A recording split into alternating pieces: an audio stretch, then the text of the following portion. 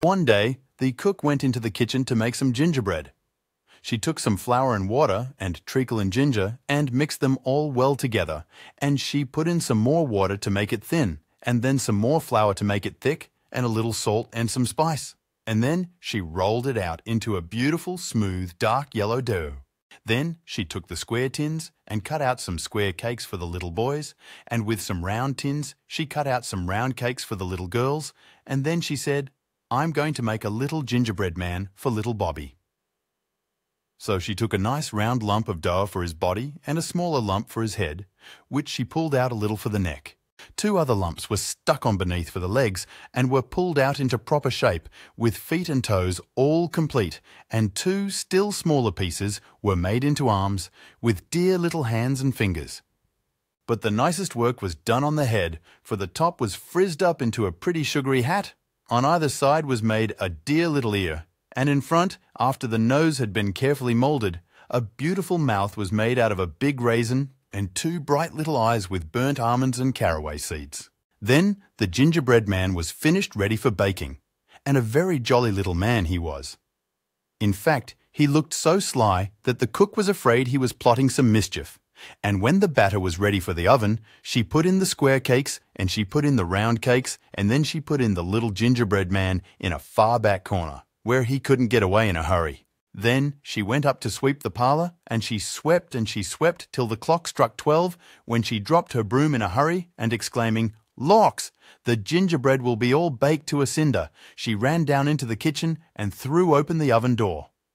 And the square cakes were all done, nice and hard and brown, and the round cakes were all done, nice and hard and brown, and the gingerbread man was all done too, nice and hard and brown, and he was standing up in his corner with his little caraway seed eyes sparkling and his raisin mouth bubbling over with mischief, while he waited for the oven door to be opened. The instant the door was opened, with a hop, skip, and a jump, he went right over the square cakes and the round cakes and over the cook's arm, and before she could say Jack Robinson, he was running across the kitchen floor as fast as his little legs would carry him, towards the back door, which was standing wide open and through which he could see the garden path. "Run, run, fast as you can. You can't catch me. I'm the gingerbread man."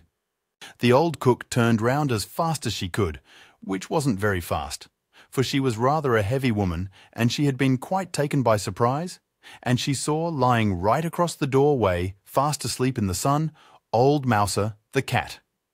"Mouser, Mouser," she cried, "stop the gingerbread man. I want him for little Bobby." When the cook first called, Mouser thought it was only someone calling in her dreams, and simply rolled over lazily, and the cook called again, "Mouser, Mouser." The old cat sprang up with a jump, but just as she turned round to ask the cook what all the noise was about, the little gingerbread man cleverly jumped under her tail, and in an instant was trotting down the garden walk. Mouser turned in a hurry and ran after, although she was still rather too sleepy to know what it was she was trying to catch, and after the cat came the cook, lumbering along rather heavily, but also making pretty good speed. Now, at the bottom of the walk, lying fast asleep in the sun against the warm stones of the garden wall, was Towser the dog. And the cook called out, "Towser, Towser, stop the gingerbread man. I want him for little Bobby." And when Towser first heard her calling, he thought it was someone speaking in his dreams, and he only turned over on his side with another snore, and then the cook called again, "Towser, Towser, stop him, stop him." Then the dog woke up in good earnest, and jumped up on his feet to see what it was that he should stop. But just as the dog jumped up, the little gingerbread man, who had been watching for the chance, quietly slipped between his legs and climbed up on the top of the stone wall, so that Towser saw nothing but the cat running towards him down the walk, and behind the cat the cook, now quite out of breath. "Run, run, fast as you can. You can't catch me. I'm the gingerbread man."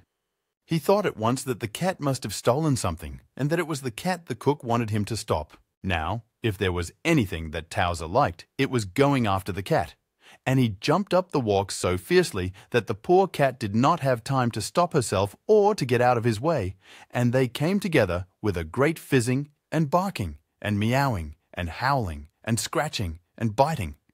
as if a couple of Catherine wheels had gone off in the wrong way and had got mixed up with one another. But the old cook had been running so hard that she was not able to stop herself any better than the cat had done, and she fell right on top of the mixed-up dog and cat, so that all three rolled over on the walk in a heap together. And the cat scratched whichever came nearest, whether it was a piece of the dog or of the cook, and the dog bit at whatever came nearest, whether it was a piece of the cat or of the cook, so that the poor cook was badly pummeled on both sides. Meanwhile, the gingerbread man had climbed up on the garden wall and stood on the top with his hands in his pockets, looking at the scrimmage and laughing till the tears ran down from his little caraway seed eyes and his raisin mouth was bubbling all over with fun. "Run, run, fast as you can. You can't catch me. I'm the gingerbread man." After a little while, the cat managed to pull herself out from under the cook and the dog, and a very cast-down and crumpled-up-looking cat she was.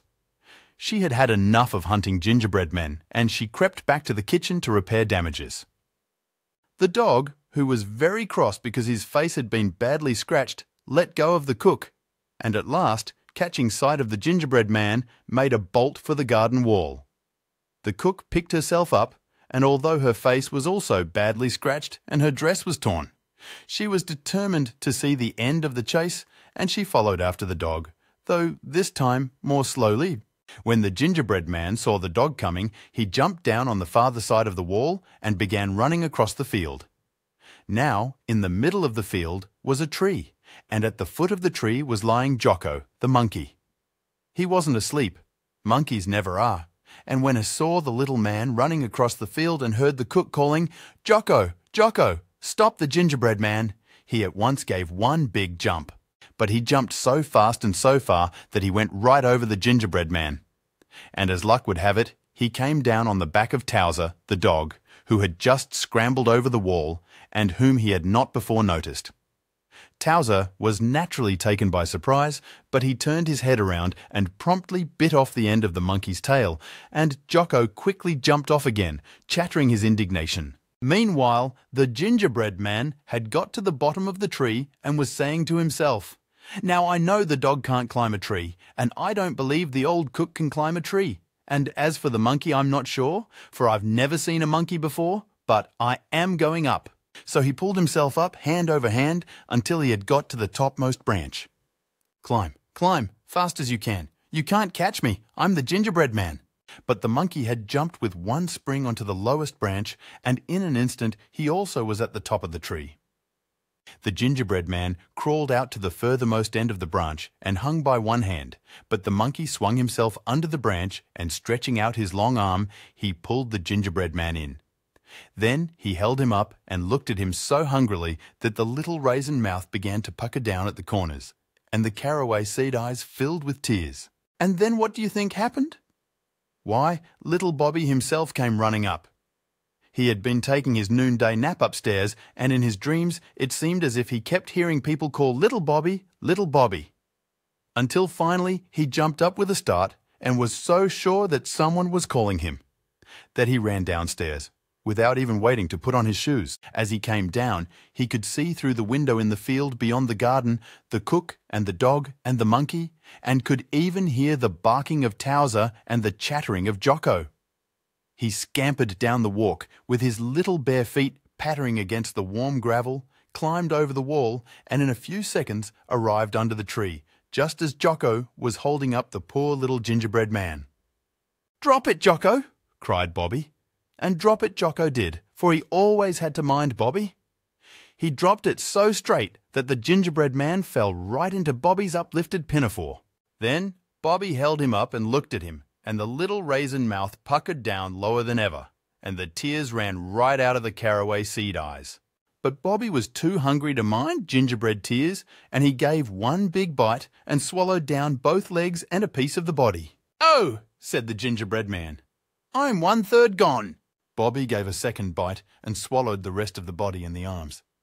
"Oh," said the gingerbread man, "I'm 2/3 gone."